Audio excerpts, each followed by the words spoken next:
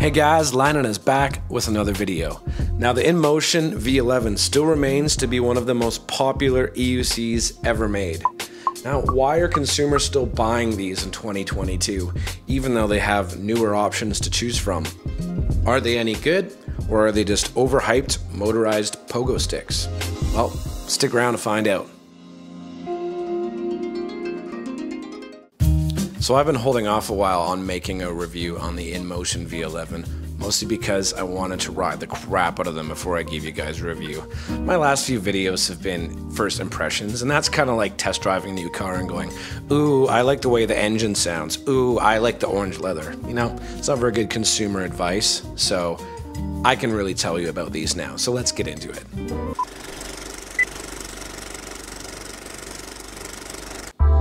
So should we start with specs? I guess we should get a couple out of the way, yeah?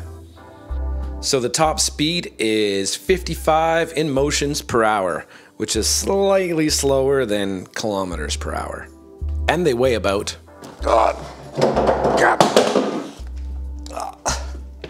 They also have suspension, but not real suspension, not wheel suspension, just pedal suspension.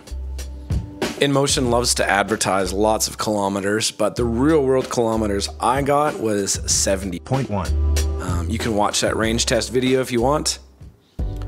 So if you guys have been watching my videos, you know that I owned a KingSong S18. I put about 2,500 kilometers on it, so I can compare that to these as well. Let's talk about acceleration and braking first. Acceleration on all InMotion wheels are kind of weird. They're slow to start. I don't know what that is, it's just a trait they have. The KingSong off the line was definitely snappier. It was easier to idle with. But these are faster, they go farther. The braking is, I'd say maybe better on the S18. I'd have to compare them, it felt a little bit better. Braking's fine, I haven't had an issue with braking on these wheels even at high speed. But yeah, that's why I sold it. It just wasn't fast enough, and the range was, it was okay. Yeah, these have better range, and you can cruise about 10 kilometers an hour faster on these, I have found. I guess we should talk about one of the main selling features on these wheels is the suspension, and I can compare it to the S18s as well. Straight up, the S18 suspension is better. It feels better. It just works better. Pedal suspension feels a bit like a pogo stick, as they say. Is it better than no suspension? Hell yeah, it's way better than no suspension. But I do feel like I've downgraded in the suspension department. But you know, like once you get the air chambers filled up to the correct amount and you just get used to how that feels, they're still great. They work a lot better. They're safer in my opinion than a non-suspension wheel. Because your wheel's going to be on the ground a little bit longer, but not to the level of the S18, because when you go downstairs on the S18, the wheel is suspended, and so it pushes down on the stairs and it keeps your wheel in contact with the ground. With these, I find like you're just bouncing all over the place sometimes, and it's a little bit more sketchy. So yeah, suspension, I'd say S18 wins. On-road performance is good. It's not great, but it's nice, it's comfy. You can go over bumps that you've missed with your eyes and it won't knock you off. Curbs are fine. Going downstairs, yeah, it's comfy, it's cushy. And what I like is it will do 50 kilometers an hour safely. The S18 could not. So why does that matter? Well, in Canada, 50 kilometers an hour is our residential zones. So I can ride on the road in residential areas and I'm not going to get honked at, and that's a big one for me. And I don't like taking the sidewalk unless I have to, so that's kind of, I think, the minimum I'd want a wheel to go, and these will do it. So off-road performance has actually been surprisingly great. I've held off from getting an off-road tire. You can get a bunch of them, but you lose range, and I cannot afford that. So I've been riding these on some pretty crazy trails with the stock tire. And these guys have been little billy goats, so I would say off-road performance gets a thumbs up for me. So one thing I do like about the V11 is that it has a wonderful taillight and a headlight.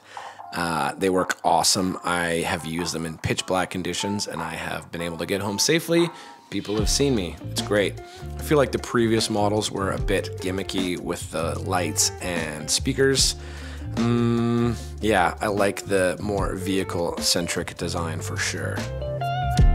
So I guess we should talk about the sweet trolley handle on the V11. It's wonderful. I use it all the time to go shopping and do all my running around. Just press a little trigger down here and it flips up. Super sturdy, works great. Press it again, it goes back down. Now, one thing that people complain about is this little silicone handle on the end slides off. Super easy fix. All I've done is you just drill a hole through it, put a zap strap through that sucker. It's not going anywhere. So I think they're a great trolley handle. Ergonomics. Out of the box, I didn't like it. Put Clark pads on, better for sure, way better. I put on the honeycomb pedals, even better. The S18 ergonomics were good out of the box. I didn't do anything to my S18 actually, I just rode it. Which leads me to the riding experience. Now out of the gate, these were wobbly wheels to me. It took me a while to ride it without wobbling the damn wheel. The Clark pads really helped, but I think it has something to do with the high pedals, and maybe there's a bit of play in the pedals naturally that could be doing it. I don't know, but I've never had so much trouble getting wobbles out. Took a while. So if you're buying a V11, put Clark pads on and it will help you. Another thing I like about InMotion products is just they have really nice apps. They're easy to use, they're clear, and they're always updating all the time, the app and the firmware on the machines. So I give a +1 to the V11 for connectivity. So I guess it's time to talk about some bad things. Bearings. They've been plaguing the V11 since birth. They have been doing tons of updates to their bearings, and I don't know if they've fully fixed them yet, but I bought this one brand new, and it has 1,000 worry-free kilometers so far. I picked this one up used, and it had the bearing shot in it. So I tore this one down to nothing, and I've replaced it with aftermarket, higher quality bearings. So time will tell if those hold up better. So if you're buying a V11, you may have to replace the bearings, but I can tell you it's not a bad job. Just take your time with it. It is time consuming, but I would say it's not very difficult. Another issue that's been going on has actually been a recent one, and it's the frickin' main boards on these things have been going. I don't know why, they never used to. I haven't had an issue with any of my boards, but it seems like on the forums there's a lot of people buying these and getting bad boards. InMotion seems like they've been changing their MOSFET suppliers, but it's not okay. And you know, like, I don't know if that should change your opinion because these are fine, but it seems to be an ongoing issue right now. So, final thoughts on the InMotion V11. Well, I've sold all my other wheels and I've just kept 2 V11s. Why? Because I think they're the best all-arounder still. No, they're far from perfect and you might get bad bearings and a bad mainboard, but still, like, if I had to keep one wheel, this is the one I'd keep because it's got just enough range. I can do everything I need to do on it. It goes just fast enough and I can still pick the damn things up. Me and my girlfriend, we do a lot of traveling and I'm picking these up all the time, so I do not want us to have 2 Sherman Maxes. But yeah, hope you guys enjoyed the video. Thanks for sticking around. Please give this video a like if you can. Hit that subscribe button. I'm trying to put a little more effort into these for you guys, and I hope you appreciate that. But yeah, I'll catch you guys in the next video. Peace.